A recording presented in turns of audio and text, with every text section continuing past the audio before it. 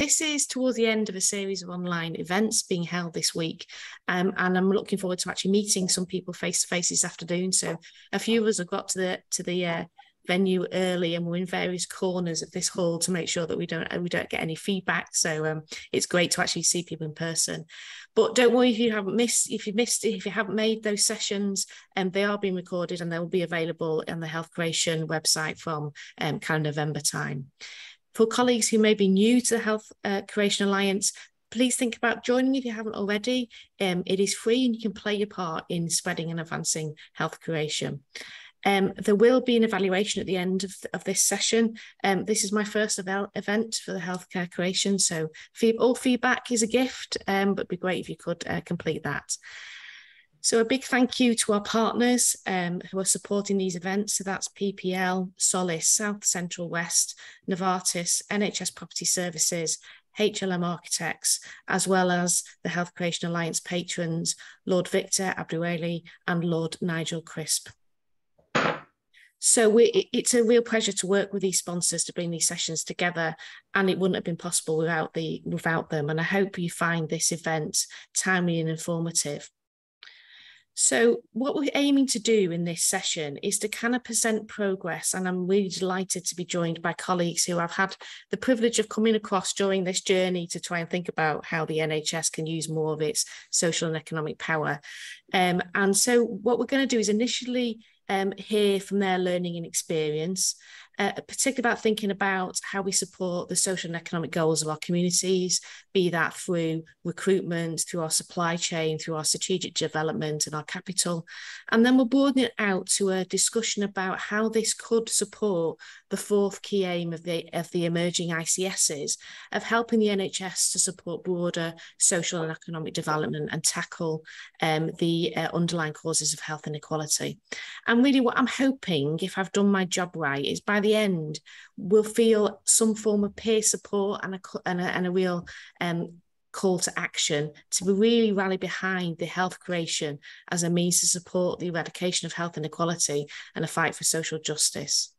So I hope that you enjoy the session, that you get an increased knowledge, but really what I'm looking for is really to help us challenge each other in a supportive way. But particularly, I've spent all of my life in the NHS, and I think we forget that actually, if you look at healthy outcomes, about 15% of it is driven by what we do within the health service in terms of a kind of health treatment, health provision, and 40 to 60% is done by what goes on in the community in terms of employment, sense of purpose, housing, etc. And I will be honest, I was 15, maybe even longer years in service before I found that fact out. So there is something about how can we, particularly those of us who are kind of NHS through and through, how you can really help us open our eyes to really do what health creation is about. So I first came across health creation in January when I was invited to speak an event, which led to a publication called How Can NHS Anchors Support Communities to Create Health learnings from the pandemic, which I think Lee, if by some magic, is going to pop that in the chat, just for those who may not come across that report. And I kind of often say at that point, I kind of found a bit of a spiritual tribe.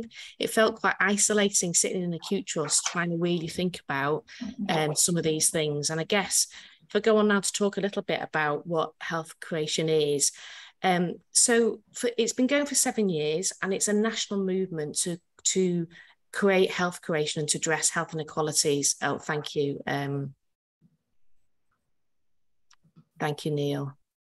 And I thought that would happen. I've now lost my notes. So it started, things started moving quite slowly for the first 4.5 years, but then COVID changed everything. And I guess it's one of many destructive forces in our world today, because it exposes the stark inequalities at the time, making visible some of the more hidden aspects of how communities work, but also enable communities to become more resilient and thrive by concentrating our minds on how inequalities can be addressed by creating the conditions for communities to become stronger through connections.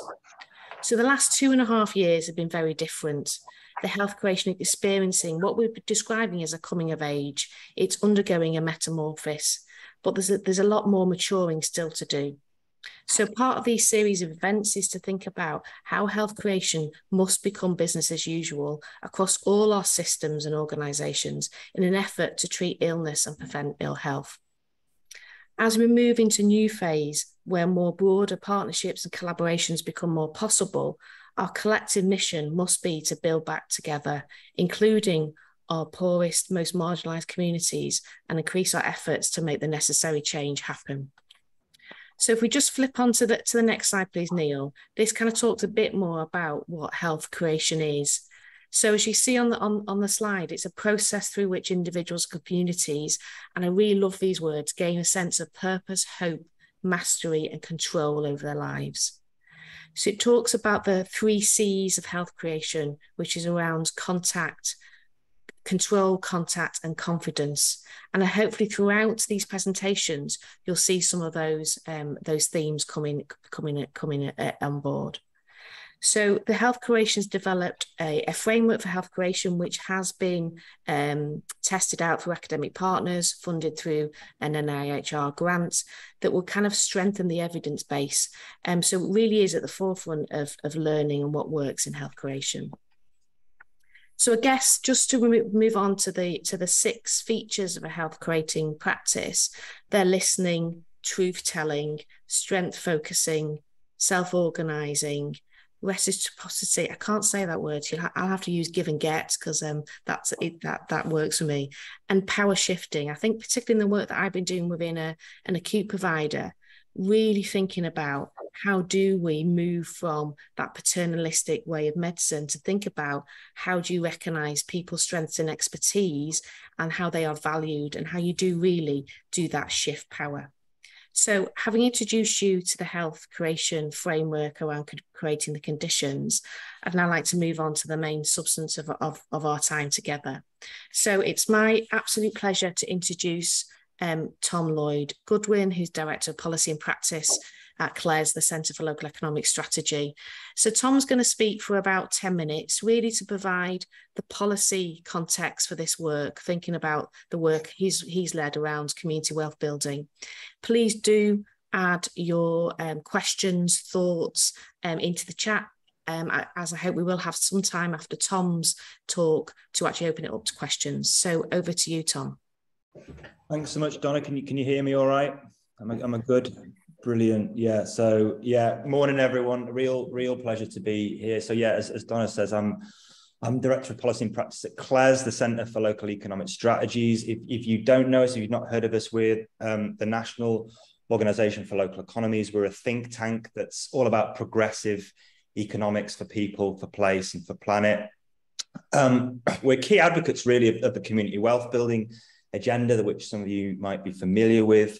In a health context, though, we're probably best known for our work on anchors. So many of you will have read the work that we did for the Health Foundation on the NHS as an anchor institution, which of course made it into the final paragraph of the long-term plan.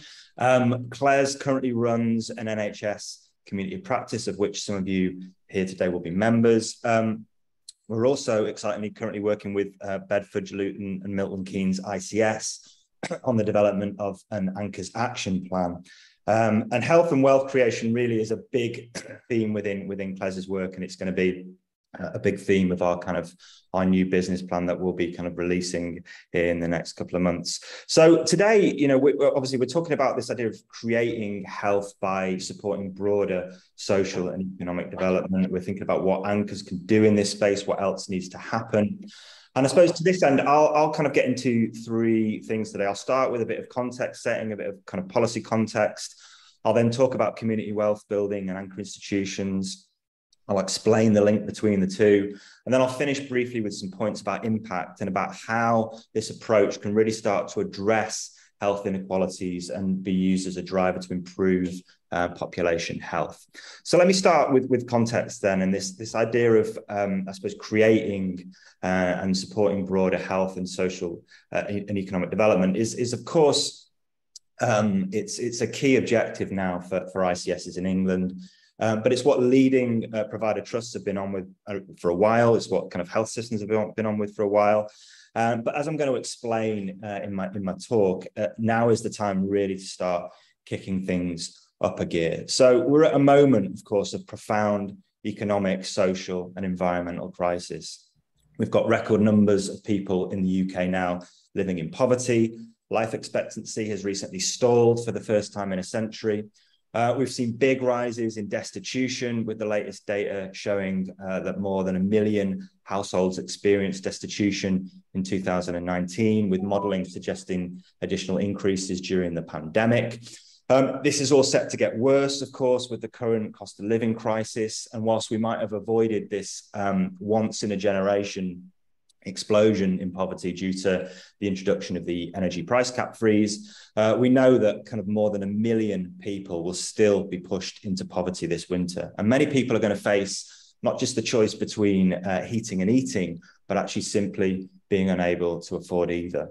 As we move into what looks like an inevitable recession, consumer spending starts to fall. We're going to risk cascading unemployment, beginning in retail and hospitality, with an economic impact that could, unfortunately, potentially eclipse that of the 2008 financial crash. In addition to all of this, we've also got the climate crisis and environmental breakdown, which of course is escalating rapidly. Latest reports point to the fact that temperature changes are happening faster, and the likelihood is that the world will reach that tipping point sooner than had been originally forecast. So yeah, we need emergency interventions right now to mitigate against all of these impacts. We've seen some action, of course, here on the cost of living crisis with the energy price cap freeze. Energy, of course, is still unaffordable, though, for many, many people, and we need arguably more action here.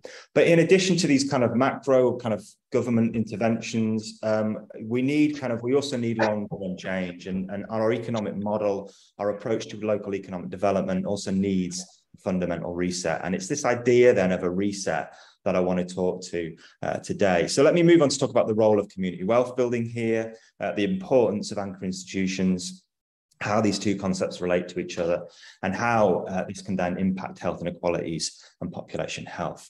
So first, there's always a tendency here to think, well, what's that got to do with the NHS? Well, Donna was alluding to it before. Across its wide ranges of services, the NHS's mission, of course, extends beyond making us better when we're ill. It's also about making sure that we don't fall ill in the first place, playing a key role in those wider social, economic, and environmental determinants of health. And in this, large institutions like hospitals, of course, are important drivers of local economic activity. So they spend hundreds of millions of pounds each year, they employ thousands of people, and they often hold other significant assets such as surplus land.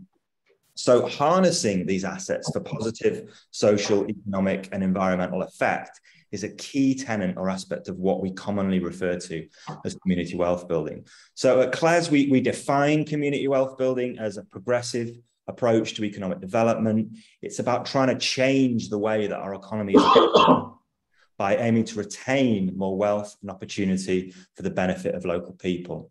And this really contrasts to our mainstream economic model, whereby economic growth tends to be quite exclusive. Large amounts of wealth have been created by property ownership.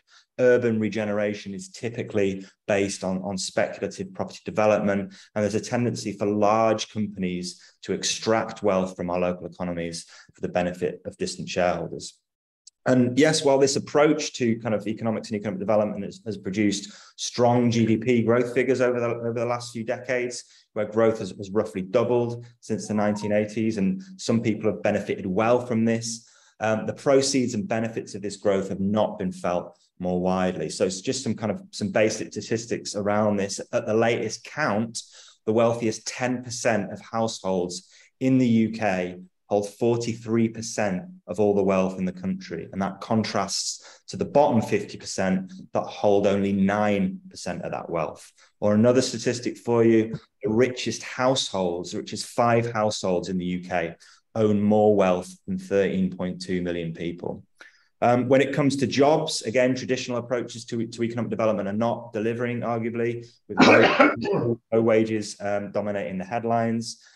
Despite recent stories about shortages and bottlenecks being good for workers across the majority of the private sector, At least we're facing falling real pay. This is compounding the current cost of living crisis and the impact of rising inflation.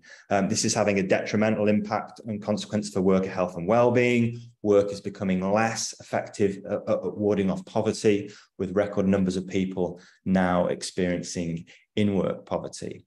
Is everyone on mute, by the way? I'm just hearing a few coughs. If everyone could just mute, that would be brilliant.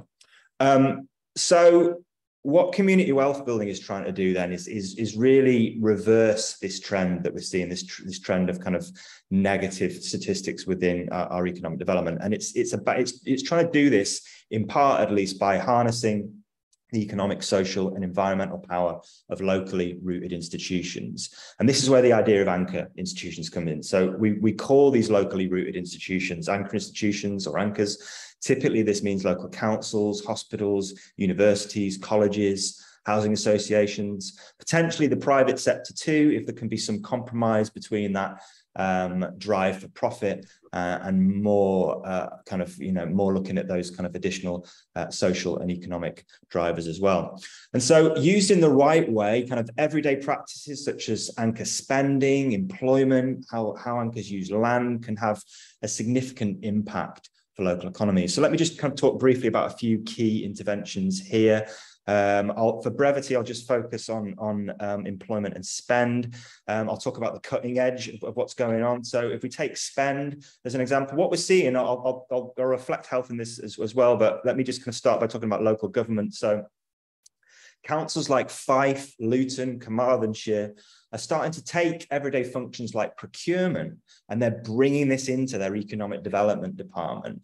And essentially, they're using their own procurement expenditure as a mechanism to grow and diversify their local SME base and support local businesses, essentially. And what we're seeing is economic development officers engaging with local SMEs to make them more aware of their goods and services pipeline, with a view to getting those SMEs to deliver more of that goods and services pipeline. They're also using this as an opportunity to address the environmental crisis, so supporting local SMEs with retrofit, with access to environmental grants. They're encouraging those SMEs to pay the real living wage. They're also initiating discussions around succession planning. So if the owners of businesses are coming to retirement age, it could be about encouraging those businesses to maybe transition to a worker ownership model. But what all of this is doing is, in addition to that kind of desire for businesses to make profit, it's also enabling those businesses to grow and develop with greater social and environmental purpose. And brilliantly, fantastically, we're seeing health getting involved here too. So we've recently done a bit of analysis for the Northern Care Alliance, helping them to identify where their influenceable spend might be, so that they can go to council partners and say, look, here's some more demand within the economy that could potentially go to local businesses. In our work with Bedfordshire Luton and Milton Keynes ICS, on their Anchors Action Plan, we're also looking to get them to partner with Luton Council, again, in a similar way, so that the local authority can help direct that expenditure towards local businesses and do some of the heavy lifting. We know that it's difficult within procurement departments, particularly in the NHS at the moment. There's not a lot of staff there. There's not a lot of staff with that kind of wider economic development expertise. But, local government can help there. And I'll come on to that more in a moment when I talk about ICSs, of course. But just on employment, before we get there, we've seen some great pioneers here on employment. Lots of people in the room today, what the Northern Care Alliance are doing around targeting jobs towards people and communities who need them the most. Mid and South Essex are doing great work. Really looking forward to hearing from Kevin here, talk about that. Then at the ICS level, we're seeing programs like ICANN at the Birmingham and Solihull ICS, very similar to what Northern Care Alliance are doing around linking jobs in the NHS to pre-employment training, getting rid of that advert and interview process, and offering and combining that with very targeted pre-employment support. I suppose, and this is where it gets interesting, in terms of how this activity is then starting to be elevated, and I suppose the opportunity to elevate, we're increasingly seeing councils start to modify their local economic strategies to incorporate more of a community wealth building approach. So Wigan, Islington, Newham have already done this.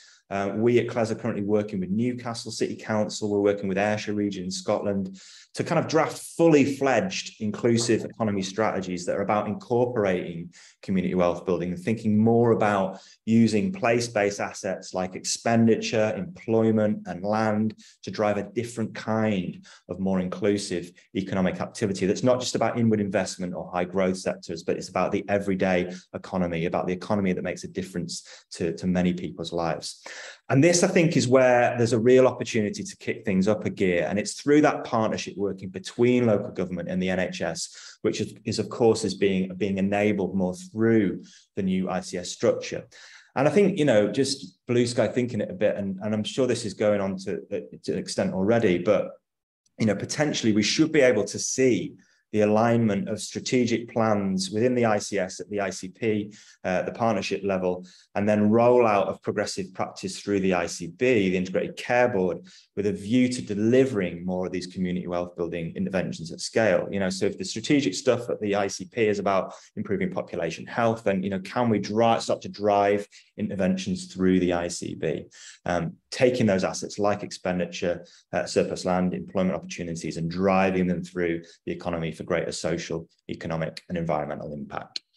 Okay, so that brings me to the final thing that I want to talk about briefly just before I throw it open to questions, and that is this idea of impact then. You know, how can these approaches truly address health inequalities and improve population health? On the one level, I guess, it should be self-evident, right? You know, more money for local businesses, jobs for people who need them the most, using surplus land to build affordable housing, all of these things, right, affect and impact the social determinants of health. We know that to be true, and we know that that keeps people healthy. To get more specific, though, I know we all love numbers and kind of like solid interventions that we've got evidence for. You know, I'm currently a co-applicant on an NIHR grant with the University of Liverpool, with UCLan, which is about evaluating the work that CLES did in Preston with a group of anchor institutions, whereby those anchor institutions adopted a suite of community wealth building interventions, like redirecting public expenditure towards local SMEs, cooperatives, social enterprises, paying the real living wage across the groups of anchor institutions, using land to build affordable housing. Some of you might have heard of that. It was dubbed the Preston model. What's less well known, though, is actually that the rollout of these interventions has correlated with improvements in socioeconomic deprivation since those community wealth building interventions were rolled out. And actually what we've discovered in our kind of more detailed evaluation is that during the period since community wealth building has been introduced, there have been fewer mental health problems in Preston compared to other similar areas. So we've used some modeling called difference in difference, which is like a kind of a quasi randomized control trial that you do with modeling, and it's very kind of helpful for evaluating programs and interventions in the real world. So it's established that link, which is really great. And so there's an early imprint of that paper available that I can share in the chat. We've just submitted it to the Lancet Journal of Public Health for peer review. So some real tangible evidence here of what these community wealth building, these anchor interventions can achieve. I should say also that Michael Wood, who's also here today, are also co-ops on another NIHR grant looking specifically at employment interventions within an NHS context. So once the health economists have started to run some of the modelling, I'd be very surprised if we don't start to see some more detailed positive evidence here too, in light of, you know, all of that progressive stuff that's been happening already. So I hope that's been informative. The NHS, I suppose in conclusion, the NHS has kind of been collectively dipping its toes into the waters of community wealth building and the anchors agenda for some time now. And yes, there's been, you know, some fantastic early adopters of good practice. But I suppose with the new ICS structure in England, there is a real opportunity now for the NHS to dive right in, to clumsily continue that metaphor around water, and to really kind of help build more inclusive economies for people, for place, and for planet. I'll leave it there, but thanks so much, everyone, and happy to take any questions. Thank you, Tom. That was a really helpful introduction to try and place this conversation within the policy context and the work that you've done. I've just to pick up, there's kind of 3 questions in the chat. So just to keep the flow, I'm just wondering, you kind of was answering Brian's question as he was typing in terms of how do we measure this? So I don't know if you, Brian, is there anything else you want to bring in on your question just for Tom? Thanks. Well, I think Tom did talk about the impact on health, which is, I guess, the most important from our health creation point of view. But do we have any data on the financial and employment impact of these kinds of things? Because they're the social determinants. They'll matter as much as anything else. Yeah, I mean, we're starting to kind of, I suppose, bake it more into the kind of action planning stuff that we're doing. So we've developed a whole range of metrics around, economic indicators, kind of social and environmental too. So looking at, that would be looking at kind of like, you would want to look overall at GDP, GVA, but you would also look at number of jobs created, number of living wage jobs created. You'd want to look at kind of, number of SMEs created, number of kind of social enterprise cooperatives, kind of trying to measure all of that. Unfortunately, we're not, I suppose, at a stage where that's become implemented practice just yet. So I'm hoping that those kind of statistics will follow through. Like certainly with what we're doing with Bedfordshire, Luton Keynes ICS, we're giving them a set of indicators which we hope that they'll start to be able to kind of more thoroughly measure this with. But yeah, because people haven't been routinely collecting that data in relation to this agenda. There's not loads of stuff out there. So that's why with this NIHR grant, we're having to kind of use this quasi-trial methodology, which is, modeling it all out. But yeah, I think the more that this becomes common practice, the more that people will start to measure that, and the more data we'll have, the better quality of evidence we'll be able to get about the success of these kinds of interventions. I mean, Brian, I think for me, there's something as simple as big organisations just publishing who do they employ and where do they live. So how many of your jobs are going to local people? Particularly for the big organisations where, certainly I can speak for Northern Care Alliance, we know that we're the major employer in some of our localities, and just publishing that data and starting a conversation to say, how come we employ some people from this ward, but not from this ward? Actually, what's going on there? Because actually that says more about us as an organisation, not about those communities, and how you can build those kind of connections through you're using the kind of 3 C's that we talk about with health creation.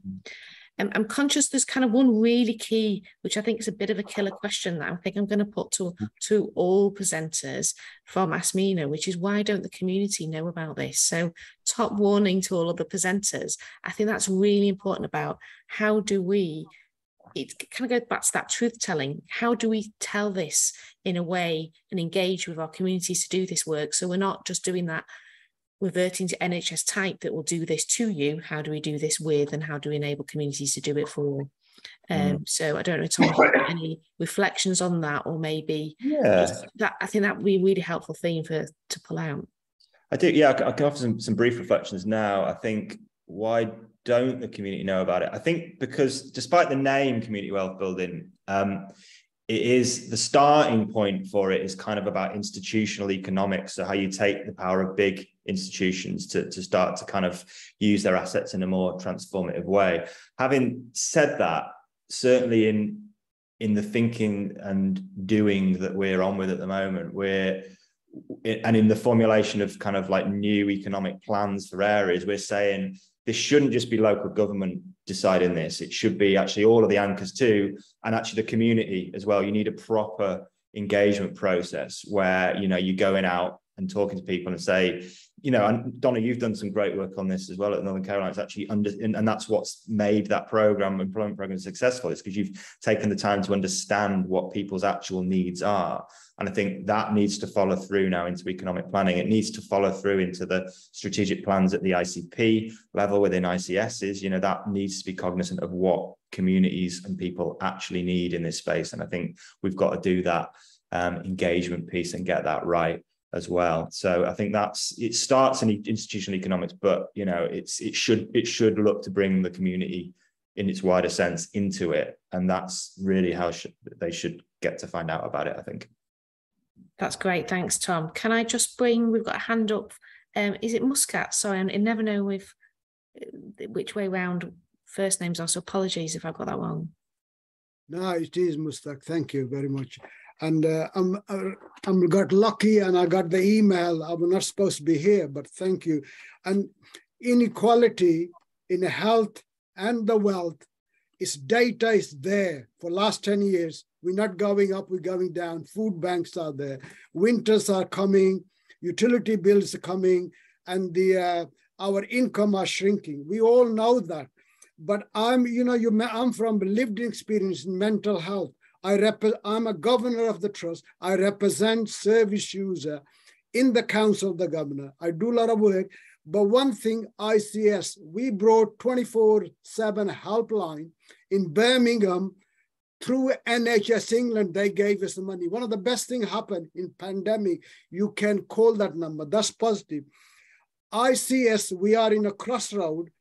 If we use community, people, social prescription, if I'm holding walking group, we need to back in a community, the wealth creating, not a clinical level, social prescription is use the community to produce wealth in the community. Another thing I want to ask you, Tom, NHS, a lot of buildings they are shut down, not doing the standing. We can use those facility to build the communities. So thank you. That's all I want to share. Thank you. I think you're spot on. I think it's this, you walk past the hospital and the doors are shut and the lights are off, and we've got community groups that we know are not going to be able to carry on because they can't afford to heat community buildings, whatever. So COVID didn't help because we had to close down our sites. So we are really starting that conversation. Certainly, I know within my own organisation, a lot of NHS organisations, around things like how do we keep our restaurants and canteens open at weekends. We notoriously close them at weekends. So if you're doing the late shift on a Sunday, you can't get hot food unless you're using that thing in the cupboard that's not a proper food. And whereas actually we know, if we engage with our community, we could actually create a community kitchen. So that's certainly something that we're looking at.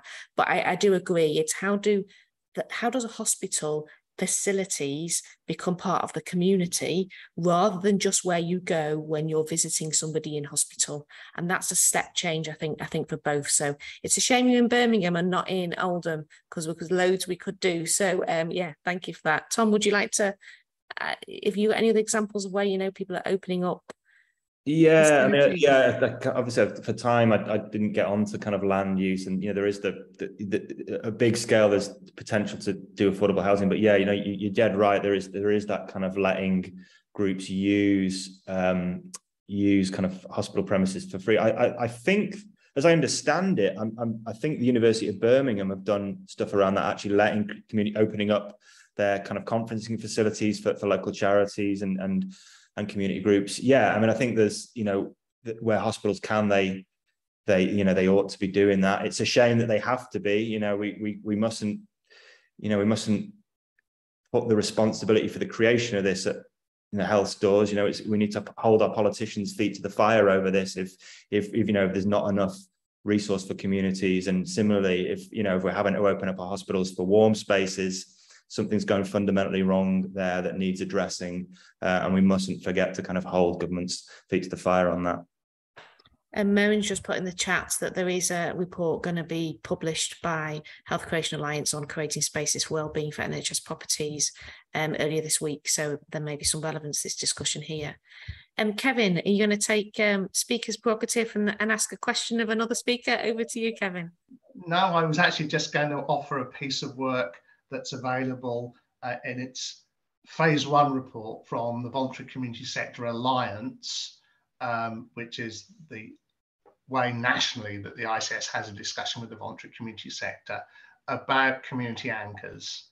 And it's at phase 2, so it's by locality. And it's a personal preference, but actually if we're opening the doors to the discussion with communities, doing that through the pathways that are there, I think is a really important potential for a step forward. And you know what, surprise, surprise, they're interested in all the same things that we are as a statutory part of a system. So it's a good read, and phase 2 I will look forward to. It just didn't quite get the geographical coverage it needed at first trance. Thanks, Kevin.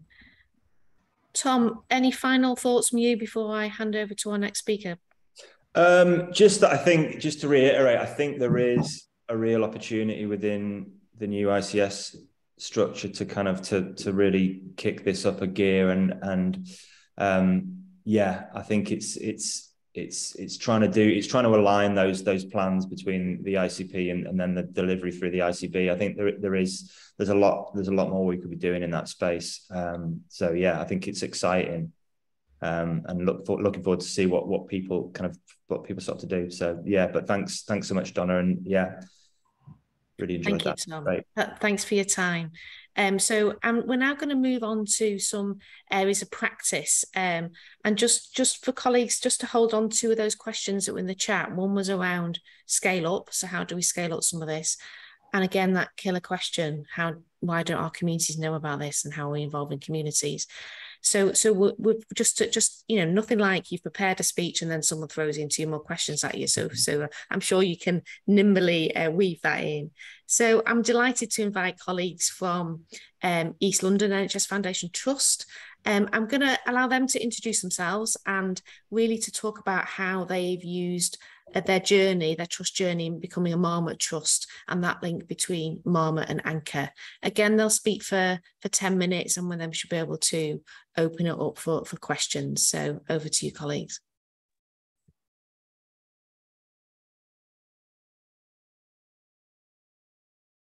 Hi, Roshni. Sorry, we've got you on. You're on mute. Roshni, thank you. Or actually, we can't hear you, unfortunately.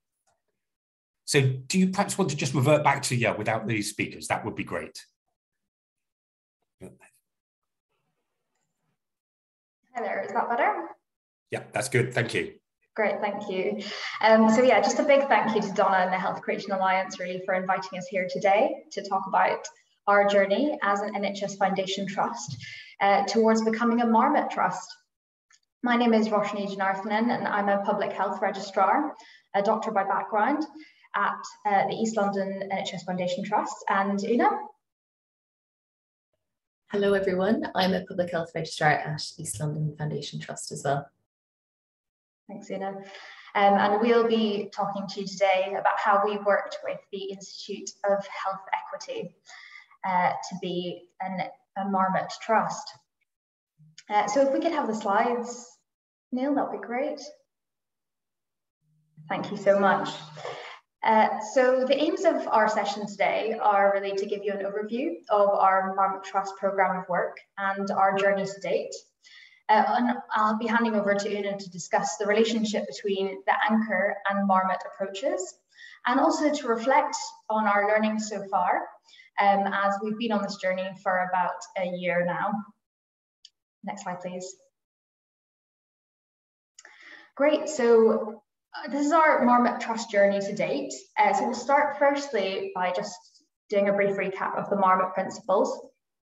So some or many of you may know already that Professor Sir Michael Marmot was asked by the Department of Health in 2008 to chair an independent review to identify evidence-based ways to reduce health inequalities in England.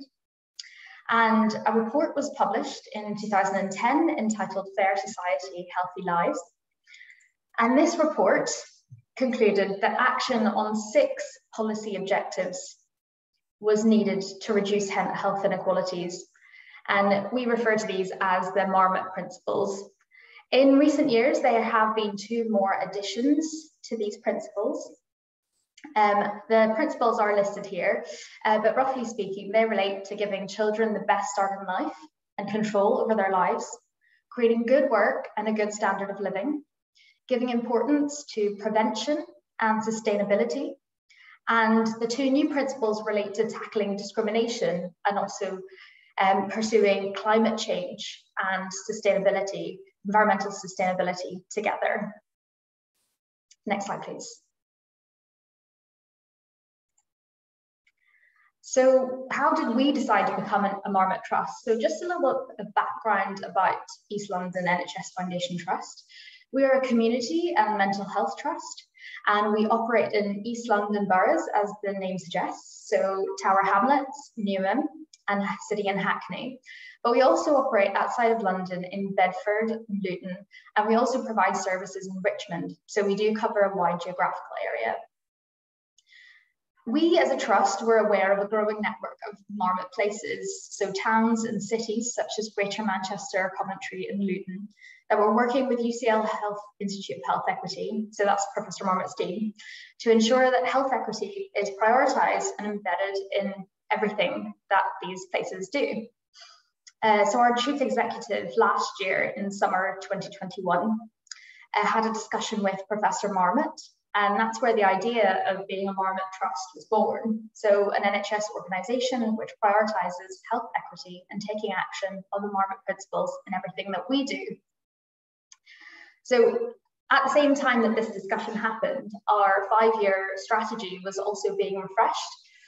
So with senior buy-in, we actually included improved population health as one of our key strategic outcomes.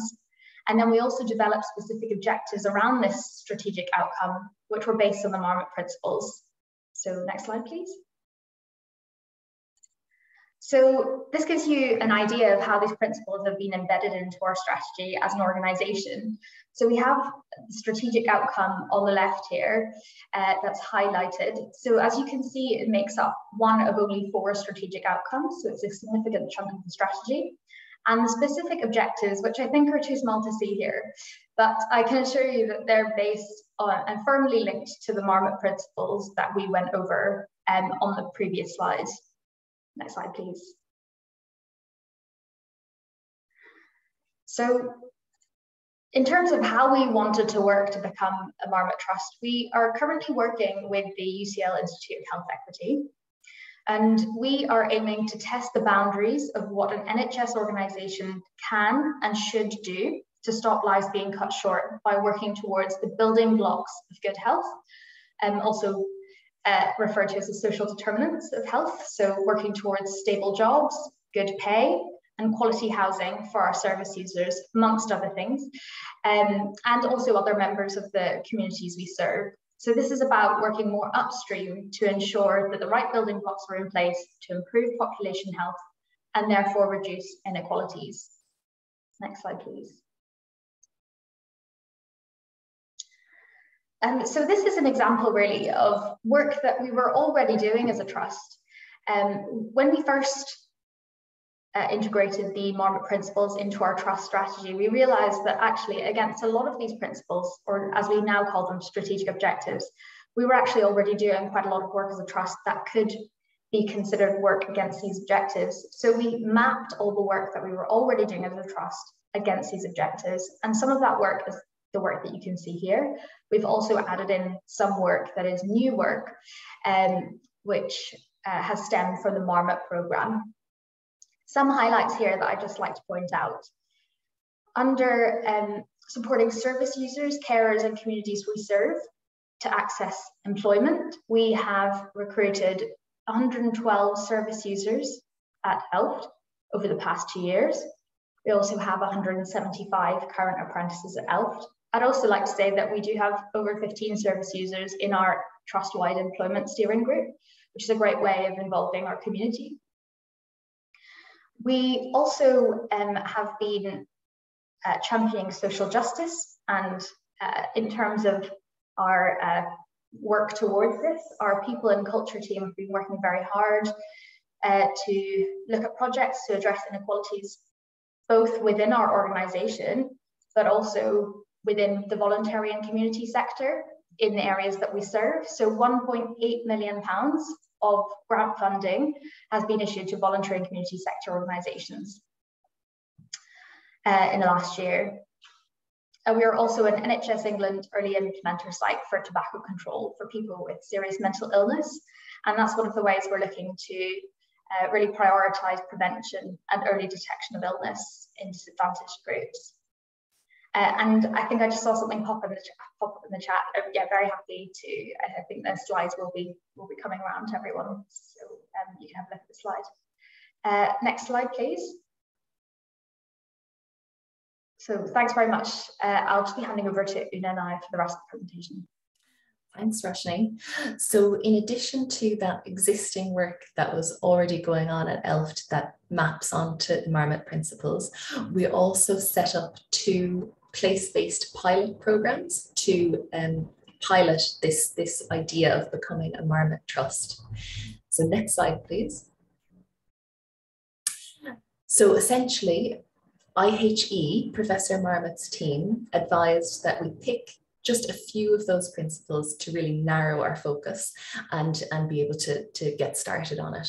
So we picked the 3 principles outlined there: giving every child the best start in life, enabling all children, young people and adults to maximize their capabilities and have control over their lives, and create fair employment and good work for all.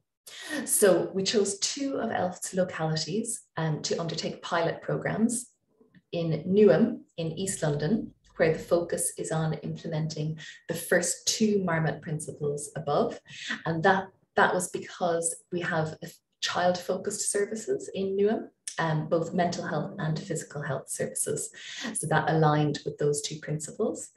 We also chose Luton as the other pilot site because Luton was already working with the Institute of Health Equity to become a Marmot town. And that involves commissioning them to review the evidence for what's causing health inequalities and making a series of recommendations to address them. So we were able to harness that synergy and work with the council on the 3rd principle there about creating fair employment and good work for all. We also took a QI approach from the outset with these 2 pilot programs. QI, quality improvement, is a key focus and strength at ELFT, and we have a dedicated QI team at the Trust. We're also a partner organisation with the Institute of Healthcare Improvement, which was originally founded in the US 30 years ago. It now operates worldwide to use and teach QI methods to improve healthcare. So next slide, please.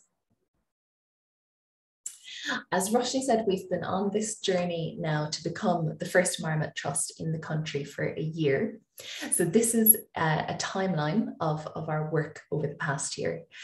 So starting over here in September 2021, as Roshni said, the beginning of all of this was integrating the Marmot principles into our trust strategy. We then set up a steering group, which meets bi-monthly, and it has internal senior leaders, both corporate and clinical, as well as external partners. So particularly the directors of public health from Newham and Luton local authorities and public health officers. In January of this year, we had a visit from the Institute of Healthcare Improvement, and they advised us on the approach to take, and what they really emphasized was to have a bias to action. So following that meeting, we jumped into some roundtable events for both Luton and Newham. In February was the Luton event, and March the roundtable event for Newham was held. These were the launch events for external partners and internal partners in those local authorities. And what we did was generate ideas for our vision as a Marmot Trust in both of those areas and potential actions that we could take in line with that vision. So following the roundtable events, we held project development workshops in April in Luton and in June in Newham. And we, from the ideas for actions that were generated at the roundtables, partners voted on priority areas to take forward as an initial focus. And they also generated ideas for projects to take the priorities forward. So from the project development workshop in Luton, in August, we launched our first quality improvement project as part of this work on inclusive recruitment. And that reflects one of the priorities that was chosen by partners, which is to promote access to employment and apprenticeships at ELFT for disadvantaged groups. So we're working very closely with Luton Borough Council and their employability programme, which supports a range of adult learners in the population facing barriers to entry to the labour market, to get healthcare support workers at the Trust. And we've actually had the first person successfully offered a role this week. So next slide, please. And again.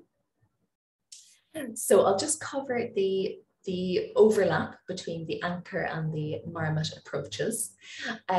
The policy aims of the two approaches are the same. It's to improve health and reduce health inequalities in the communities we serve. However, the perspectives on policy implementation are different. So the anchor organization approach, which Tom has outlined already for us, has the perspective of the individual organization at its core. So as he said, it's institutional economics. So how can an institution use their assets to support the community in which they're located? Whereas the Marmot Place approach, so the Marmot towns and cities, that's very much a place-based perspective. And the recommendations from Professor Marmot were originally designed for implementation by local, regional, and national governments. So next slide, please.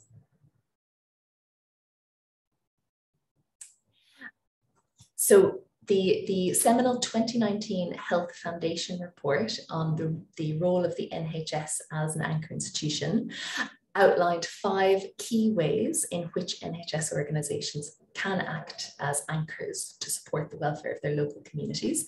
These are outlined here on the slide. And prior to our Marmot Trust initiative, the focus of our anchor programme had been on the 4 pillars of procurement for local benefit, widening access to employment at the trust, using buildings and land to support communities, and improving sustainability in our activities. So those were the 4 pillars of our anchor approach at the trust, very much focused on how we can use the functions and assets within ELFT to support the local community in terms of health and wealth. And what the Marmot Trust approach has allowed us to do is to focus more on working with partners, particularly the local authorities in Luton and Newham. So to go beyond the bounds of our organisation and engage in more place-based work to address social determinants of health. Next slide, please. And again. So just to conclude, it's been a year now that we've been on this journey to become the first Marmot Trust in the country. And our key learnings so far, in terms of what have been our strengths, is starting at that point of integrating the Marmot principles into our 5-year ELFT strategy. That has allowed us to have strong buy-in and interest at senior levels in the organisation from the outset. As I've just outlined, it's helped us to have a stronger focus on place-based partnership working, because previously our implementation perspective was more organisational with the anchor programme. We've used a QI approach, which helps us to optimise project delivery. Involving service users is a key strength at ELFT, and they have been involved in our groups, working groups and steering groups. And we've had an effective soft communication strategy, engaging and meeting with staff across the organisation. In terms of our key challenges, the place-based approach has proved more challenging in relation to a population group, so children and young people in Newham, as compared to addressing employment in Luton as a determinant of health. That's been far more straightforward. Our role as an NHS organisation and how we can influence employment in the local community it's more straightforward to see. And with the place-based approach, at times we focused more on bringing external stakeholders along with us than internal stakeholders, but you really need to focus on both for success. And finally, it's been, of course, challenging to ensure that the work is prioritised by other teams due to capacity pressures. So that's it from us. Apologies, we're a couple minutes over time. Thank you, Una. Thank you, Oisin. That was a really good presentation, insight into what you're doing. I'm just going to try and squeeze in a question from Ashmina, because I think you put a few in there, and I think this is the point that if we were together, I could see you all naturally gravitating to coffee together. I think there was a few questions in the chat. So Ashmina, would you like to pop yourself on unmute and ask your question? Thank you so much. It has been really interesting listening to everybody. having worked in Tower Hamlets, so I know exactly what is going on there. But there are a couple of things I really wanted to ask. There's a lot of things going on at WoW with social prescribing. Are you interacting with that group? Because they are doing national work as well. The other one was measuring social values, because I'm really interested in social values. How do you do that? The last question is connected with service users. I, as a service user, have stopped giving my data to anybody who asks me for it. So I was just wondering how you are employing them or taking them on board. And really what sort of questions you are asking. So thank you, I'll stop at that. Thank you. And maybe might be a bit of an email exchange so that you can maybe follow up some of that in detail, but if there's any immediate comments you want to give, Una. Yeah, and so Bromley by Bow Centre, yes, they're absolutely doing fantastic work. I've been leading on the work in Luton, so unfortunately they're not a partner we can engage in Luton. So I'll move on then to your second question about measuring social values. So we use the social value portal. I don't know if you've come across that, but that's for our work on implementing social value in procurement and contract delivery. That's the platform we're using now. And then in terms of service user involvement, and I think the previous question about why don't communities know about this, that's something we're really trying to focus on, and we're actually holding an anchor engagement event on the 11th of November, where the purpose is to bring service users as well as staff across the organisation who aren't just in strategy roles together, so we can get their input on what our anchor program should look like going forward over the next 3 years. So that's something we really want to focus on going forward. But please do drop us an email to continue the conversation.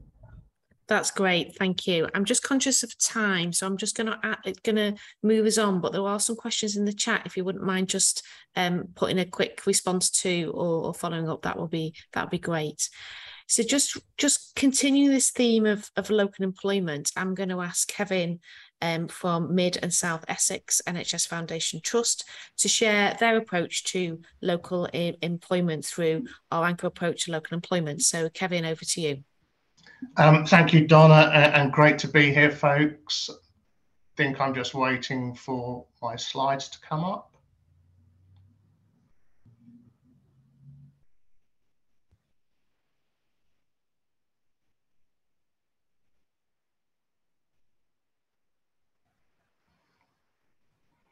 Oh, there we are. That's absolutely great. I won't re-rehearse some of the theoretical part about anchor, excepting to say that Mid and South Essex is that area that's immediately adjacent to East London in particular. So Basildon, Chelmsford, Southend hospitals. We also cover the Unitary Authority of Thurrock, and we go as far up as the Suffolk-Cambridgeshire border. So there are some areas of our patch that are incredibly wealthy and incredibly rural.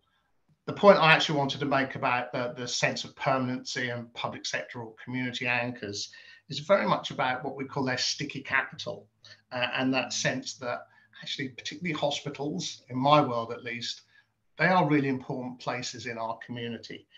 Whether the care is good, quick, excellent, indifferent, not great, people value those hospitals as equally they value GP surgeries, as equally as they value primary schools. And you can sense that because proposals always to change the service and to close or have a major change in purpose for many of those buildings and activities is often a fraught and challenging process for everybody concerned. But actually from a Mid-South Essex perspective, and we know that because as coming together as the three hospitals 3 years ago, one of the propositions was we would have a singular A&E and emergency department, and that fairly rapidly was taken off of the table. But we employ about 20,000 people and we spend £45 million locally, and I'll discuss some of that in a social values slide a bit later on. But if we can have the next slide on, and I'll try to, I'm not going to sort of rehearse all the lines that are there. What I'm going to talk about is some of the feeling and emotion and statistics that went underneath our approach. So very broadly, our approach around local employment and more widely about employment is about inclusion and about us wanting to be, as a trust, a place where all can progress and innovate and thrive. At an anchor level, so those are implications and written into both our strategy and our people plan. But actually at an anchor level, that's interpreted through activation and engaging of people and communities that are most at risk of limited life chances. Many of the people we work with will have had fractured education, fractured families, fractured working lives. Some good, some bad, but they will have all faced probably challenging circumstances. And it's about acting intentionally in support of those cohorts so that we avoid this sense of getting left behind. And a lot of the work certainly talks to some of those principles, to use a political phrase, about levelling up, that sense of place and community. But it's also for us about saying we need help. As an acute trust, we don't have necessarily the skills or the knowledge to be able to do that on our own. And for us, it's been very much about working in partnership with those people that can provide that support and help us on our journey. And it becomes a more collective journey in so doing. So there are some messages. They're about taking time and commitment. This doesn't happen overnight. You need the support of your boards, and included in that your non-exec directors. So we have a dedicated anchor lead as a non-exec director, and his support is instrumental to our progress. But we also need support from our broader workforce and managers, and as Colin quite rightly pointed out, our wider, broader community sector in that. So messaging that and engaging at many different levels is an important part of our progress. But above all, it's about action and activity. When we first consulted in 2019 about what did an anchor program look like with partners, it was very much do some stuff, guys. And actually, we were very fortunate. Our former chief executive also, from a governance perspective, gave us that permission to try and potentially occasionally to fail. So this is not a fail. This is a success as we see it at this stage. This is a particular project about learning disability, and included in that, of course, autism and Asperger's. Interestingly, it's led for us as anchor by our EDI team and the head of EDI. So that's the inclusion part of our thought.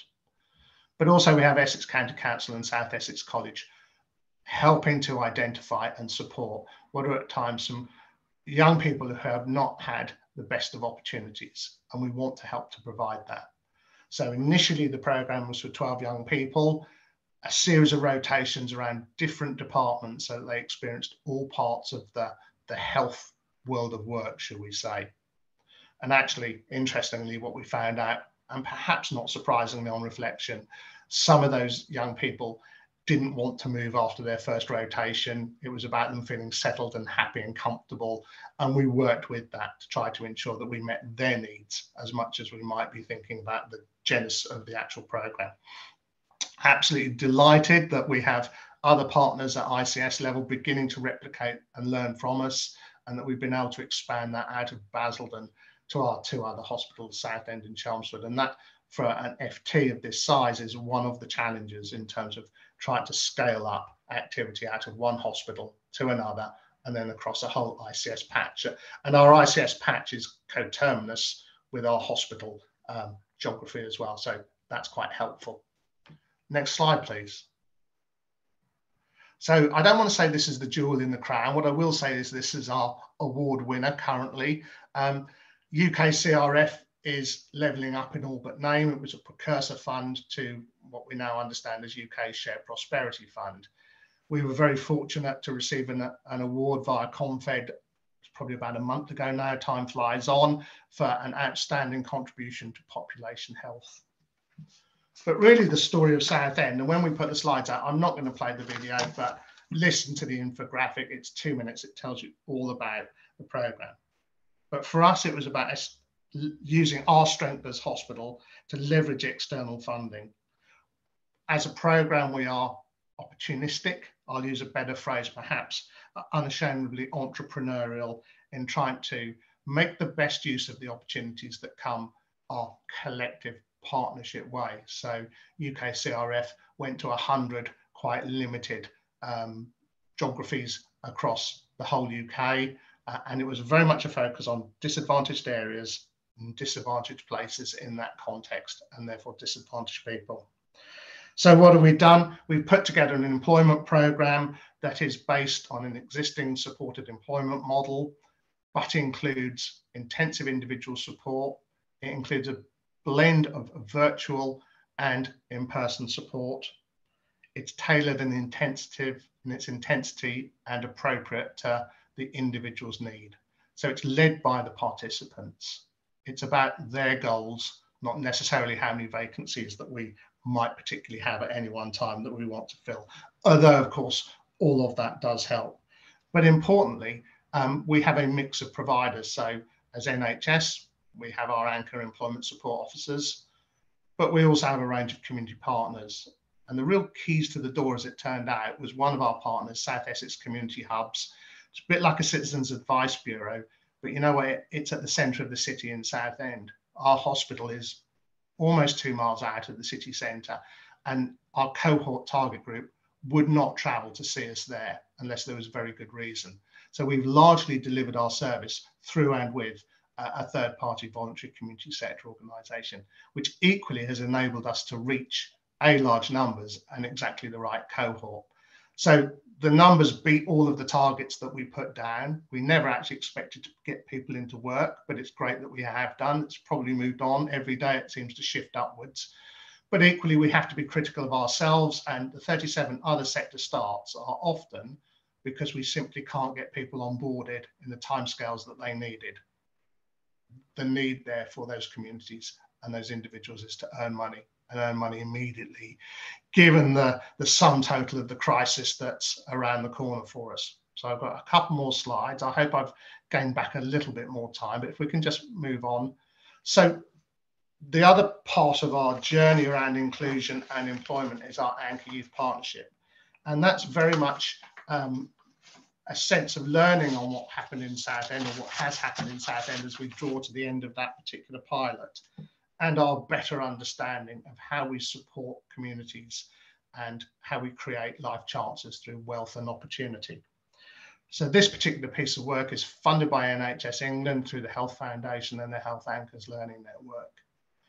And what we quickly came to realise that there was an additional layer of need for a cohort that had particularly had a difficult experience potentially through their lives to date. And that was about trying to ensure that we were strengthening and opening up points of access to employment for our 16 to 24-year-olds who have faced perhaps multiple challenges. But as an example, if you're a young adult carer, we're very familiar with the concept of carers' passports and providing flexible working arrangements to people who care for children and people who care for older relatives. But actually, you know, that young person may not quite want to make that ask, and they may feel stigmatized in doing it.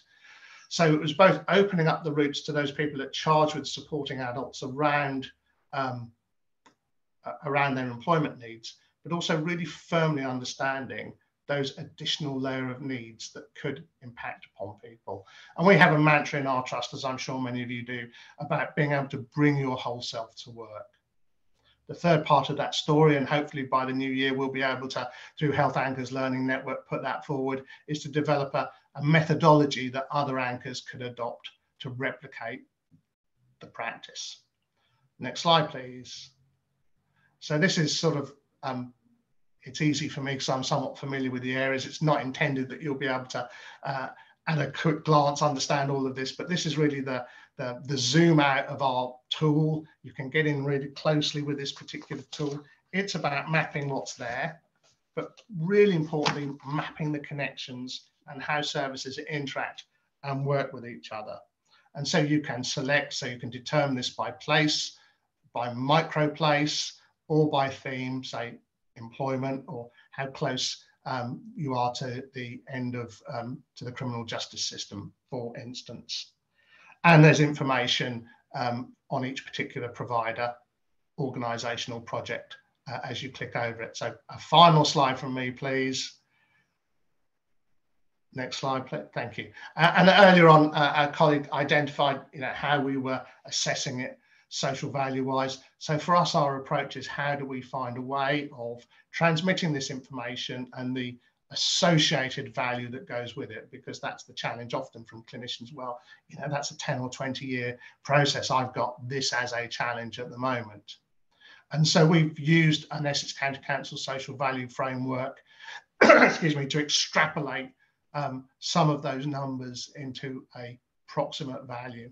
And we've also taken the approach that, and my job title says it, local value lead as opposed to social value lead.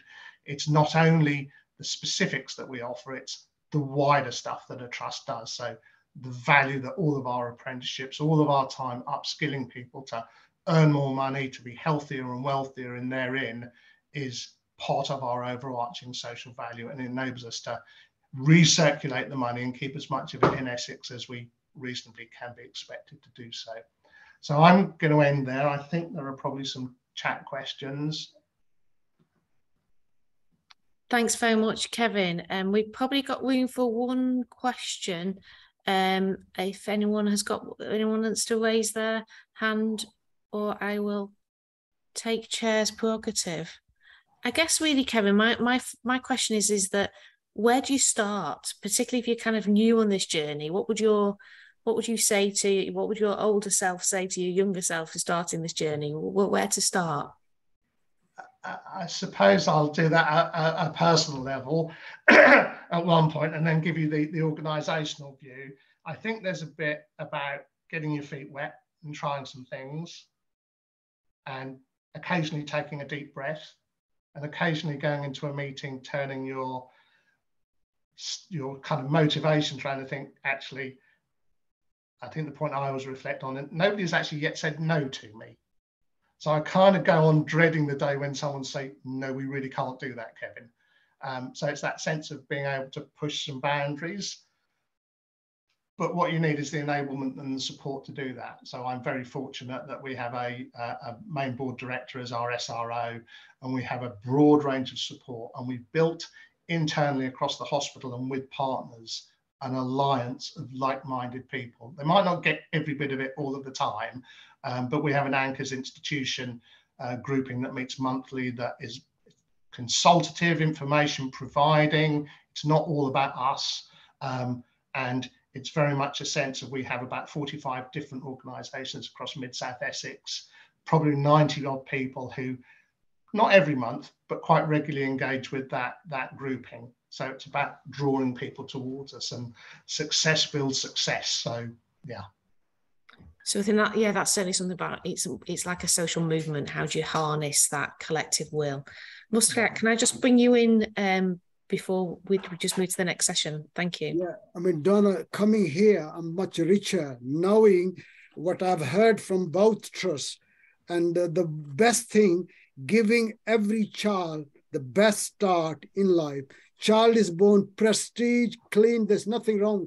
It's our nurture and the resource, and the child just need about one thing. I want to ask both the trusts, both of them, Roshini and Kevin, how your trusts are in eyes of CQC and staff survey and the experience of the service user and the carer, their feedback. They are the more important, and then I can share it to my own trust. So thank you. Thanks. Could I ask colleagues to put links into the chat to answer that question? Because I think we should be able to send to you certainly the CQC ratings and staff survey links, because it's a simple question that's sometimes quite hard to answer. But we can follow that up in email if that's all right, because I think you're right, because what you want to be able to do is go back to your own trust to say, actually, this isn't by compromising care. This is not an add-on. This is part of the process, which I know colleagues will be able to answer if that's okay. This is the point where we will now pray to the IT gods, because I'm going to ask Lee to attempt to play a video from my own organisation, which is just to bring it down to an individual level. So I'd like to introduce you to Jacob, who is interviewing our Chief Exec, Dr. Owen Williams. Lee, over to you.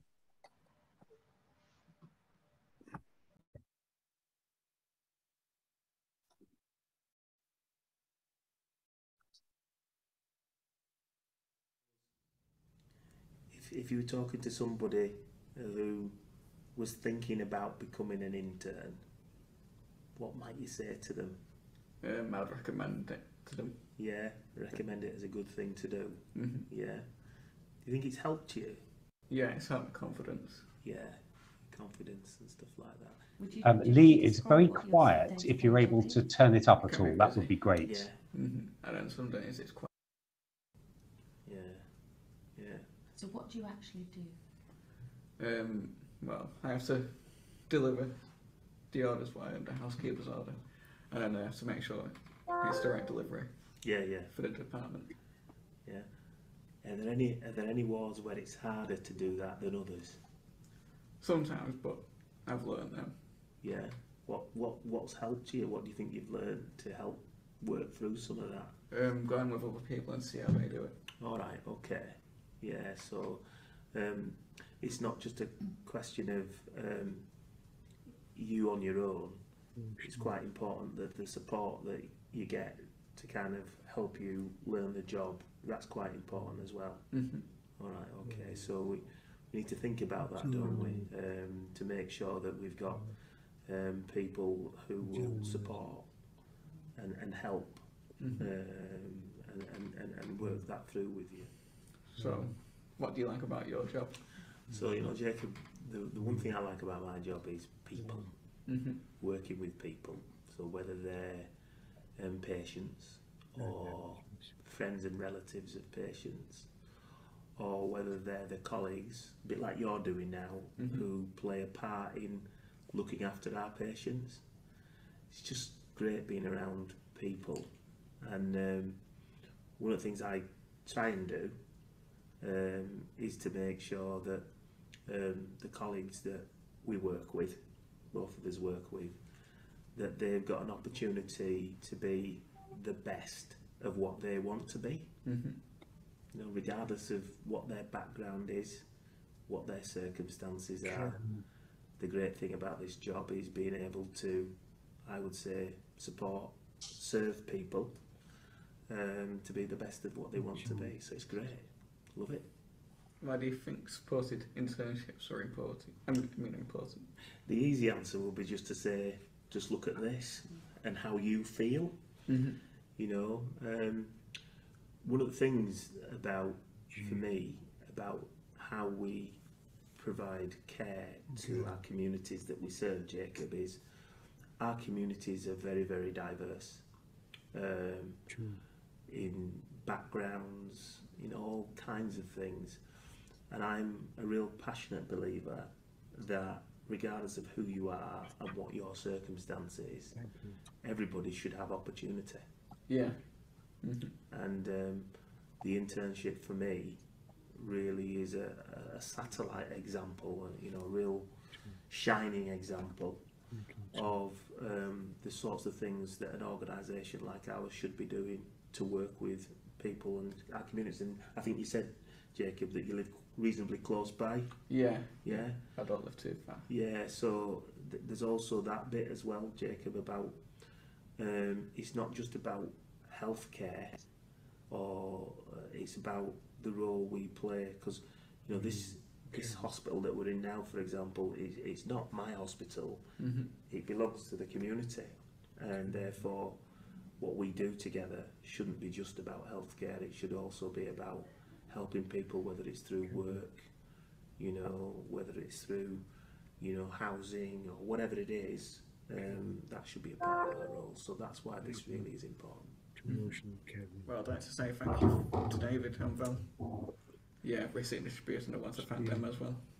They are superb. Yeah. They're fantastic in our programme. Since the start, the 10 years ago, the Receipt and Distribution team, year after year, support the interns. Thank you very much. I hope people had a chance to hear that. I think it was just really important, because one of the things within the healthcare alliances, we really prioritise lived experience. I thought it was just important to hear Jacob's Jacob's story in his own words.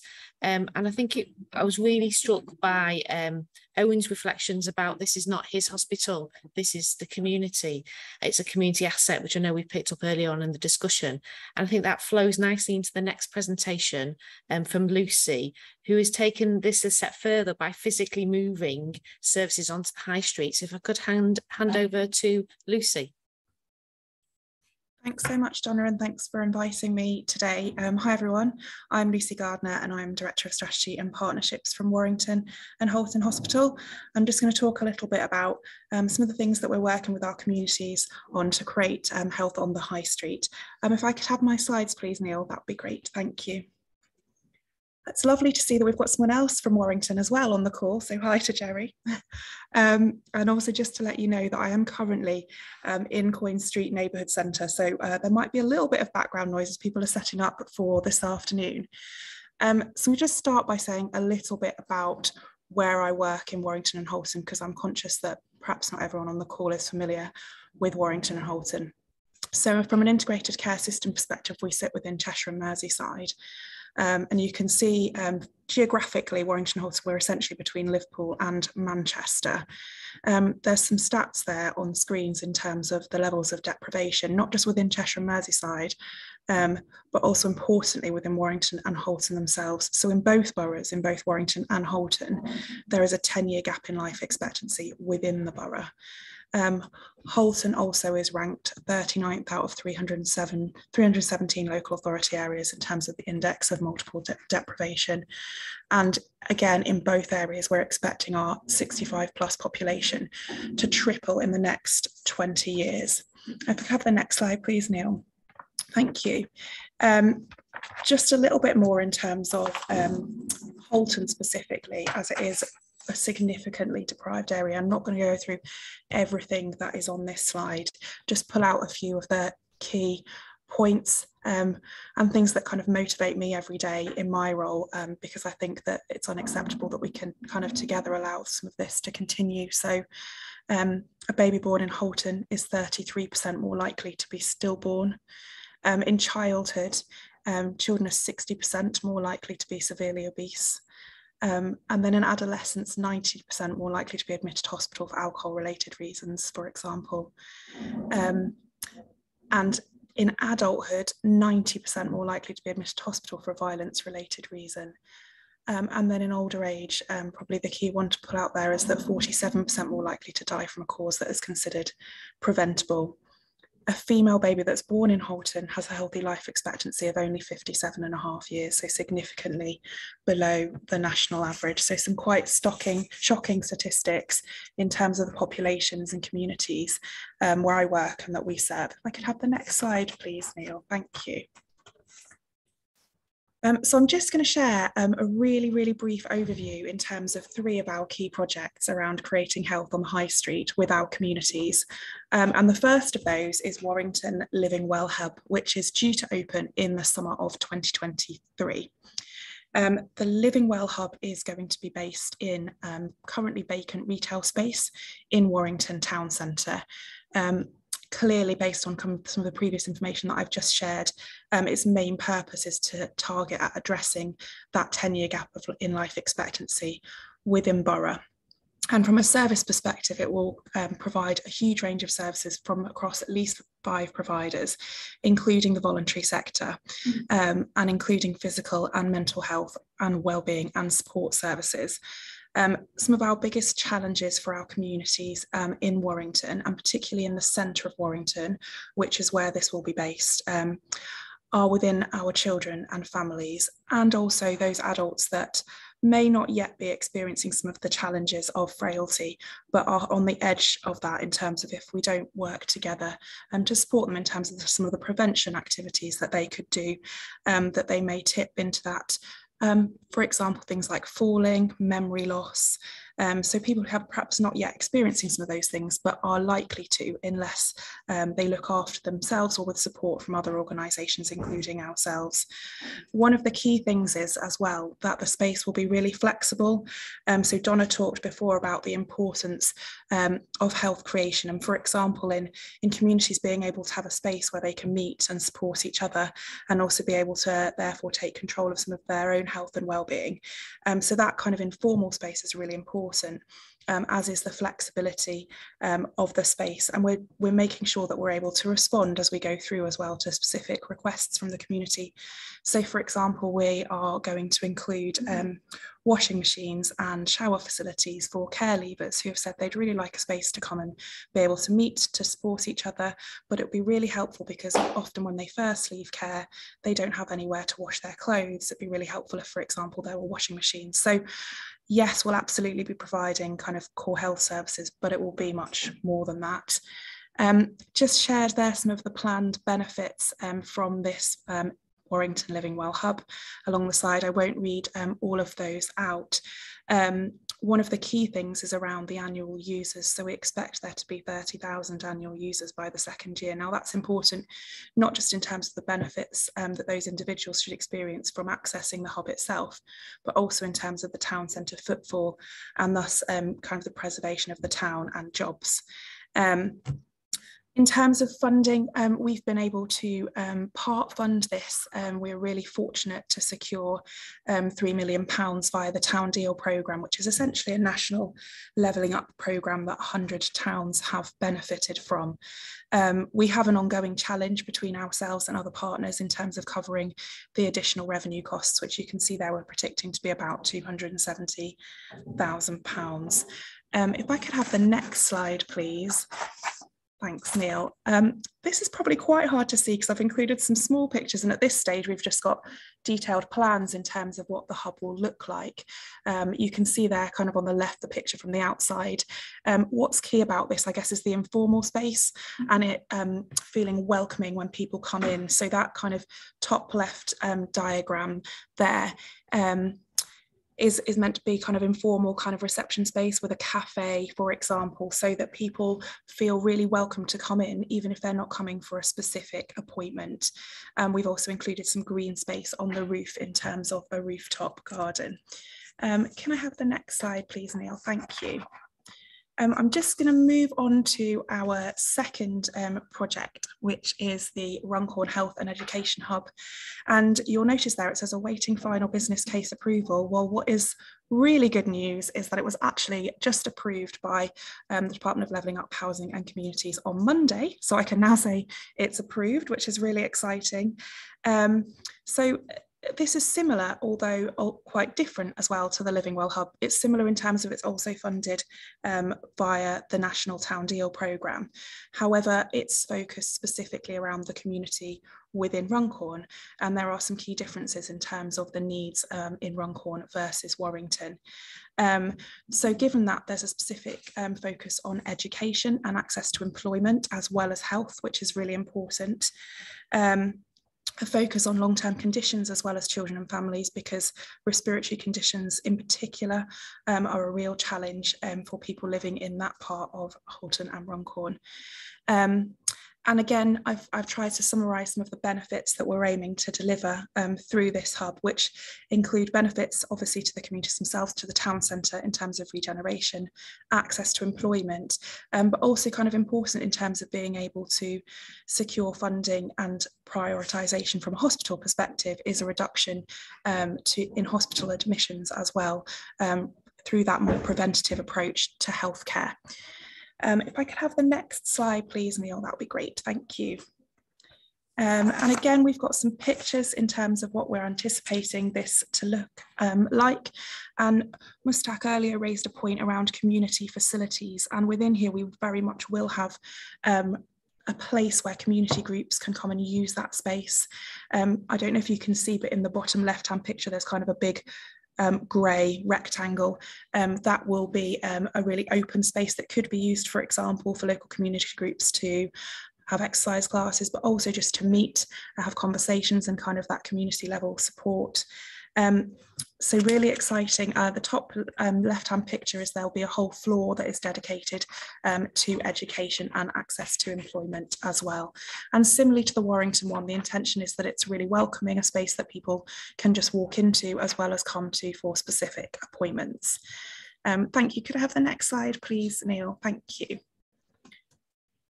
And our final one, which I'll be able to show you real pictures because it's actually finished, which is very exciting.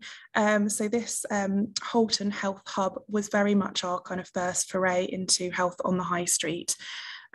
It's based in Runcorn Shopping City, which is a really incredibly important community asset for the local community. So imagine it's a really big old shopping centre built in the 1970s. It was actually opened by the Queen in May 1972. It's really struggling, as are a lot of shopping centres, but is a really key place, not just for people to access shops and indeed to gain employment, but for them to meet and talk and have that social interaction and contact, which is really important. So initially, we're planning to provide kind of outpatient services where people need to access them really often, but they're kind of a low intensity of kind of interaction required in terms of not a lot of clinical equipment, but appointments that people would need often and regularly.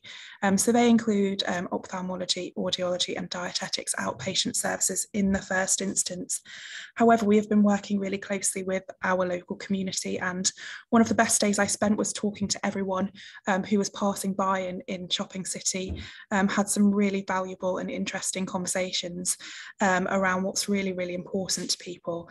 And a couple of the things that came out of that was also access to primary care and blood tests, for example. So we're working really closely with our GP partners and are hoping to provide primary care enhanced access from the hub as well. From a health perspective, initially it will deliver about 8,000 appointments per year, which is really important in terms of, if we reflect back on the impact of COVID in terms of NHS waiting times, because 3,000 of those appointments are additional. It will help us to reduce long waits for some of those specialties, but also will increase footfall by about 150 people a week to the shopping centre, really important in terms of preservation of that community asset, and also kickstart the wider physical regeneration of that shopping centre, which is considered a town centre really to local communities. We'll actually be based next to some other charitable sector organisations as well, which is really exciting in terms of us being able to work really closely together. We had a slightly different funding source for this in terms of we secured some initial kind of startup funding via the Liverpool City Region Town Centre Fund. And perhaps one of the things that's been most difficult following that is gaining and securing capital investment via our own acute trust capital programme to supplement that initial funding that we've secured. If I could have the next slide, please. Thank you. Oh. I think there's a slide missing, but that's okay. Don't worry, Neil. There were some very pretty pictures, which I'm happy to share separately, which I'm personally very excited about because they actually show the finished, what was essentially a vacant retail unit turned into a health centre. And then there's also just one that's missing that's around some of the challenges, because I think it's been really, really challenging to get to this point on all three of those projects. And I think when Donna invited me to share some of our experience today, I felt that it was really important to do that, because I think Donna also mentioned that sometimes it can feel a little bit lonely, can't it, when you're trying to take forward something that can be perceived, particularly in acute hospital trust, as something that might not be our core business or might be a bit different or a bit risky, but that is really important. Oh, thanks, Neil. You can see the great pictures now. Excellent. But that is so important in terms of health creation. And actually, I think we all really have a role in health creation, whether we work for an acute trust or in healthcare elsewhere, or to be honest, as individuals. So it has been really challenging. And I think that if we can share what we're doing and help anyone else who's facing some of the same challenges, then that's what I'd really love to do, because I think that together we can make a massive difference. Neil, if I could have the next slide, please, that'd be great. So just down the left-hand side are some of the challenges that we have faced. And what I hope, going back to kind of some of the earlier presentations as well, and I think Tom mentioned that there's a hope, really, isn't there, that the new governance in terms of the integrated care systems and from my perspective, importantly, the place-based structure will really help us to overcome some of the issues, because a lot of them lie with working across multiple organisations in order to provide a new facility and new services in a different location. So a lot of those challenges, I hope, will be addressed going forwards by the new national governance that's been put in place. But I guess I wanted to finish really by saying, despite the challenges, I think it's just so worth it, because the impact is potentially huge in terms of town centre regeneration, addressing that gap in life expectancy, which I don't think any of us can accept or allow to continue, increase education and employment, and kind of one of the key factors in terms of business case, I guess, reducing demand on statutory services like RA&E, that's at capacity. And then also we've touched on earlier as well, kind of the physical estate regeneration and preservation of community assets. And I guess most importantly, supporting the communities that we work in and that we serve and indeed live in to be healthy and happy and thriving. And could I just have the final slide? Thanks, Neil. So these are just some of the many partners that we've been working with around creating health on the high street. And we absolutely couldn't have done it without all of these partners and with our local communities. Happy to take any questions. Thank you.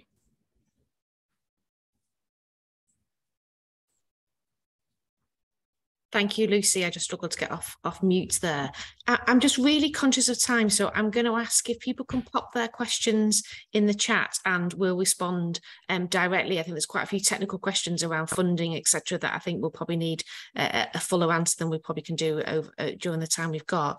Because, as we said at the beginning, this is about a call for action. So we're now going from listening and enthusiastic mode into kind of the call for action. And I'm delighted to invite our two final speakers, who are Michael Ward, who's Head of Health Economics at the NHS Confed, and Sarah Price. Particularly thank you to Sarah, who's stepped in, who is the Chief Officer for Health and Inequalities and Deputy Chief Exec at NHS Greater Manchester Integrated Care.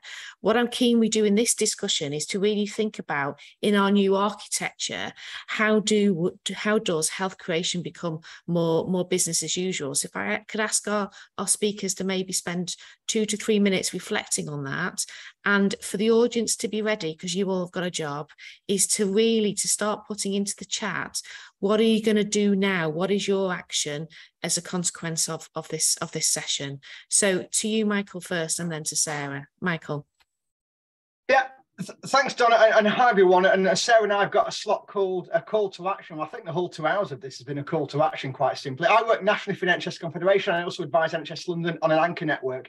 And I've been doing a bit of work looking at that fourth purpose of an ICS. And I thought, before I come on to one point, I just want to reference some quotes which are non-NHS people around that roundtable Donna mentioned to us, because I think they're really interesting. They make us resonate.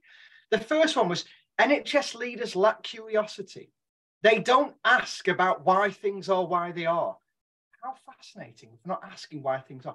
Will the NHS push where and when really needed? And there's a bit of suspicion about that. Collaborative place leadership is too often seen as a challenge to the NHS rather than an opportunity for it. Really interesting that some of our universities, our local government colleagues, or our colleges, our VCSE, our industry partners think this. And the last one I'll just say is, the NHS doesn't understand its knock-on effects in other sectors. For example, on skills, we might end up skewing the labour market and competing rather than looking at how we make our place productive. So, Donna, I just wanted to have those there at the back of our mind, as that's what some of our partners think. And I just want to come on to the anchor journey. We've heard some fantastic stuff today. We've heard how it's both hugely strategic and it's hyper-local. And very few of our agendas can do both of those and keep that echo between the two. What I want to talk about is, we haven't finished the anchor journey. We've only just begun on it.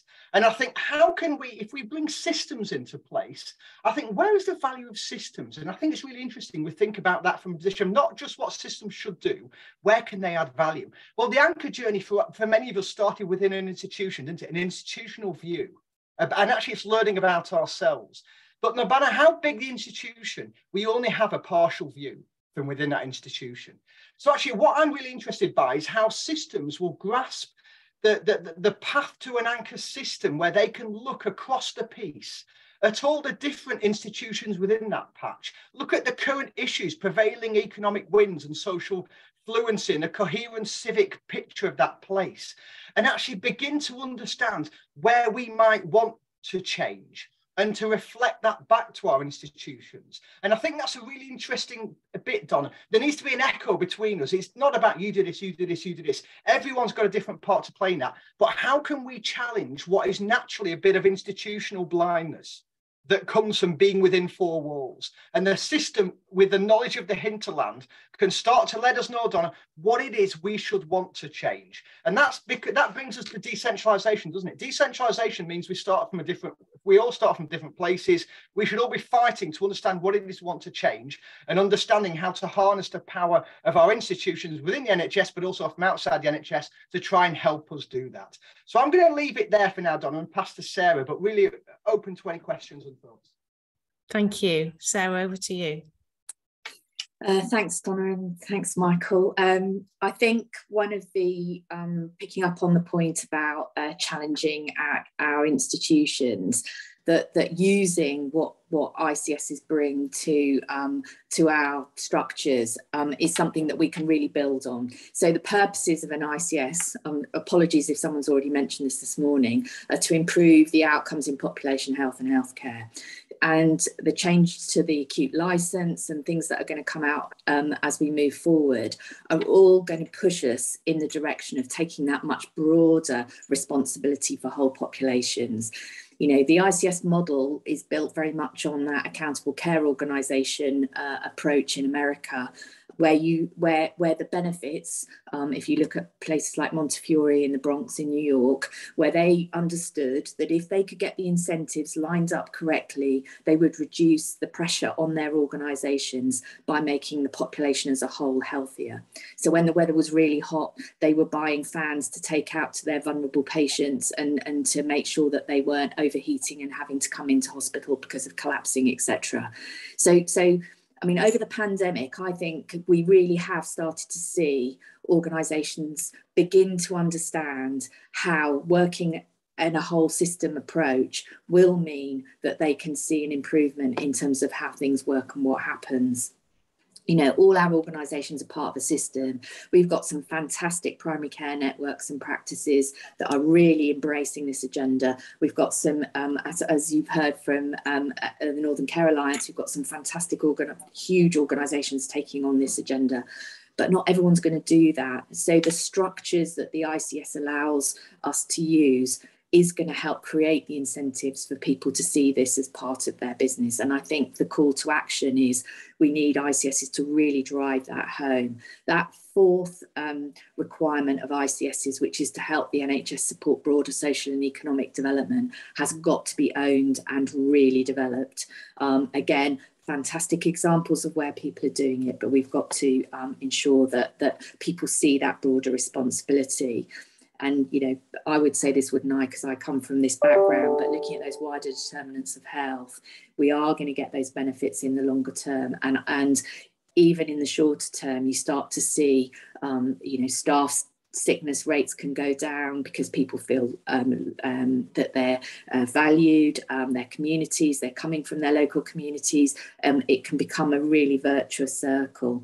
Having a good job, having strong educational support, making sure that you're living in the right kind of housing, it can all take pressure off our system as a whole, and owning that in the longer term through our 5-year strategies, etc., going forward, I think is something that we can all benefit from.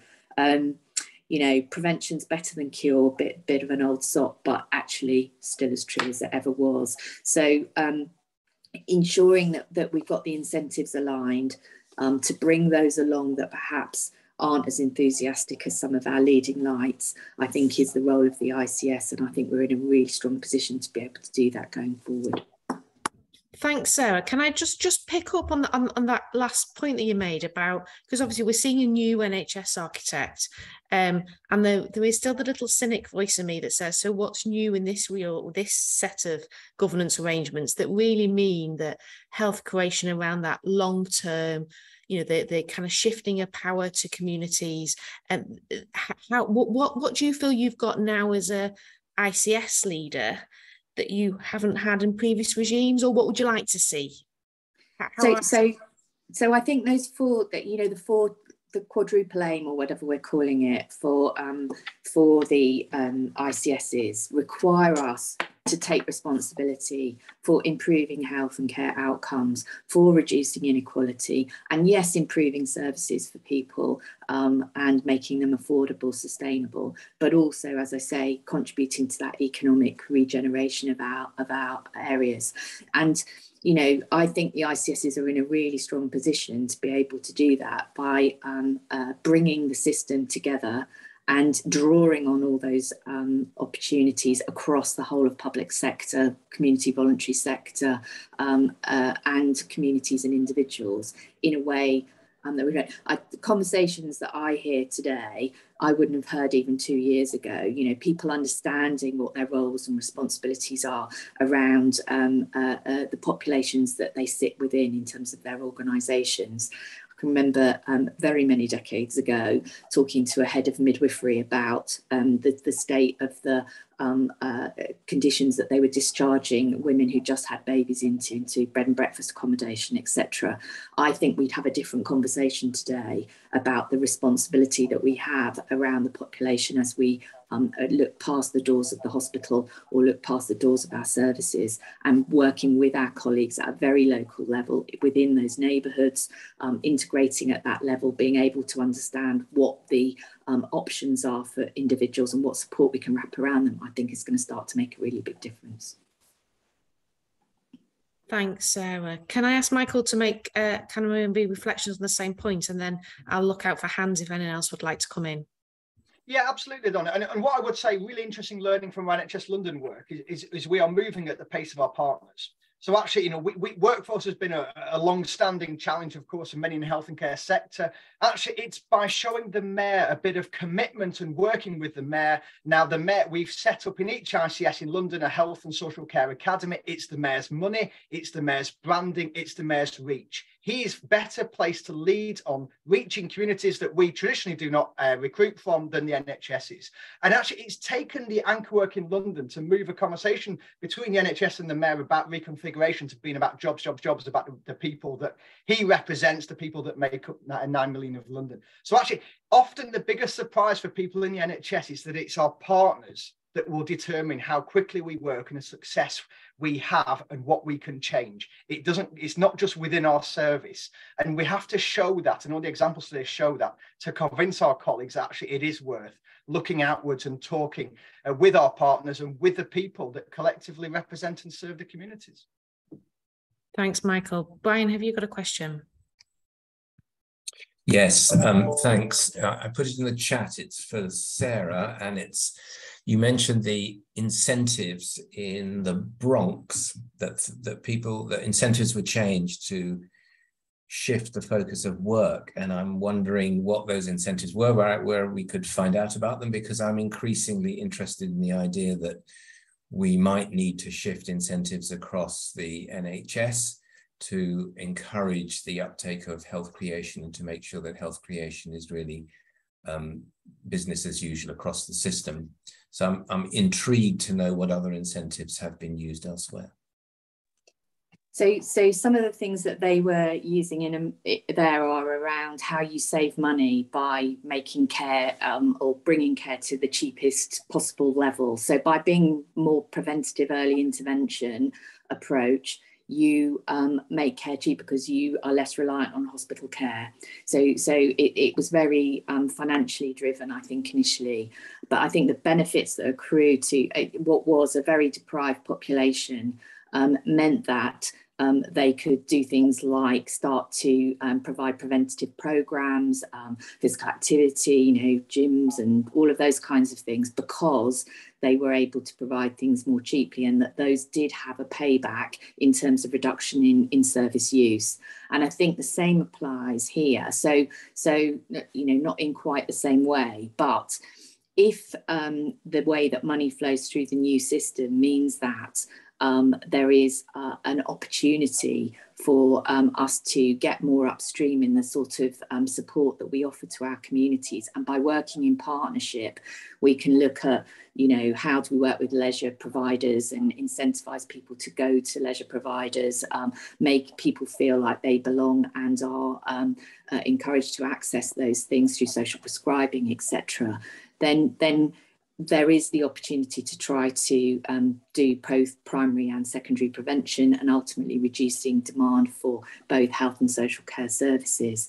We know what the evidence on reablement looks like. If we were really investing in reablement, we could reduce the number of people going readmitted to hospital, but also going into long-term care. One of the things that's disincentivised us in the past is, who does the benefit accrue to? Unless the money came back into the NHS, we didn't see the benefit of it. But with this, when you look more broadly, the NHS does benefit, but it doesn't necessarily come back in cash releasing savings that you're going to get in a year's time, which is the traditional model that we've looked at. So understanding those wider benefits, those wider incentives perhaps to change, I think is going to help us move forward. Thank you. I think that's a really solid thought for us to think about, in terms of it's how do we think about what incentives we got to not just look at the here and now, but to lift our heads, to look at, the work that Elf talked about that every child has a good start in life. That is going to not solve A&E's crisis this afternoon, but potentially is for the next generation. We need to be able to have that foresight.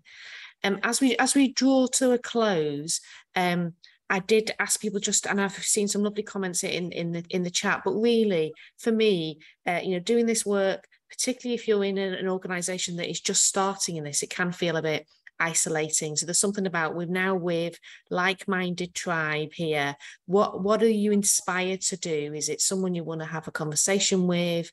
Is it you're going to just, go and ask that curious, to use Michael's quote, to use that curiosity to ask that question.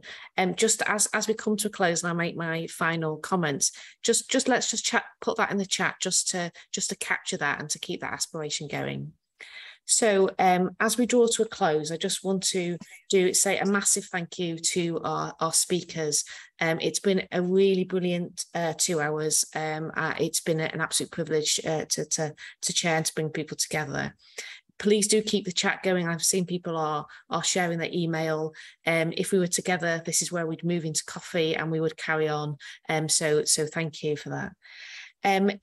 Just to say a final thank you to our speakers and to our participants for you all coming, to our sponsors who are PPL, Solace, South Central West, Novartis, NHS Property Services, HLMM Architects, as well as the Healthcare Alliance patrons, Lord Victor Abouali and Lord Nigel Crisp. Thank you for your interest and for coming. And again, if you're not a member, please do sign up. It's free to join THCA, and we look forward to meeting you again at other sessions. For those who are coming this afternoon, I can't wait. There's some people who have been talking about this for 2 years. I've not met yet, so I'm delighted to see some people in person later on. And for the rest of you, have the rest of a great day. Please do the evaluation. So I'm finishing a few minutes early, so you have time to fill in that evaluation. Thank you very much, everyone.